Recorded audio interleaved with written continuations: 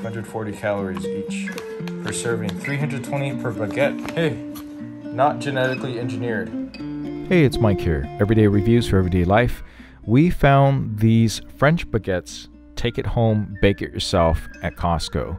And it's like 6 of them for like $4, and it's so easy to get like fresh crusted bread at home. I highly recommend you try these out if you like French baguettes. And then you find yourself, you go to the warehouse and you get a too long pack, like a long, super long pack, and then you find out that you can't finish it before it gets too hard or too stale. This is what you want to get. So these are actually supposedly from France, and it has really nice crust on the outside, and it's nice and soft inside. As you can see, I'm cutting these open right now so that we can make our own little baguette sandwiches, and so far we like them.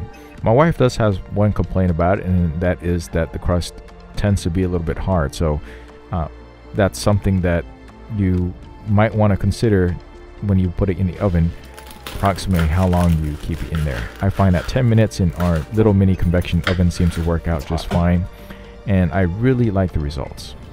So anyway, look out for these in your local Costco. Hopefully you can find them.